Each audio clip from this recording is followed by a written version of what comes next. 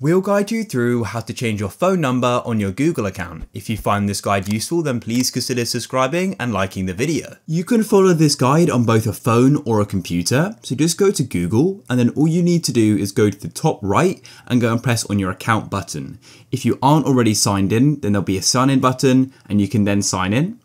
Then click on your profile picture and make sure you've got the correct account selected. If you've got multiple accounts, you'll see them in a list here and you can switch between them. Once you've got the right account selected, click on Manage Your Google Account and you'll get taken to the Google account settings. And what you then need to do is at the top here is go and select on personal info. These options, which are at the top of my phone here, would be on the left hand side on a computer. Once you're on the personal info page, you need to go and scroll down until you get to contact info, and then you can go and see your emails and your phone. So we want to go and change our phone number, so let's click there. You'll get taken to this phone number page and it says this phone number has been added to your Google account, and you can then go and click on it here. And now over to the right, you're going to see like a pen or pencil icon and a trash can. What you want to do is go and click on that pen pencil icon. This is an edit button. What you'll need to do is go and sign into your Google account again. Once you sign in, you may be taken back to this page here. Just go and click on that edit icon, which is like the pen or pencil again. That will open up this update number page, and we can then go to the bottom right and click on update number again. And you can then type in the phone number which you want to go and use. So go and enter in your new number, and then you can go and click on done. And in the bottom right, there's then a next button you can click on, and you'll then need to go and verify your new phone number to show that it's yours,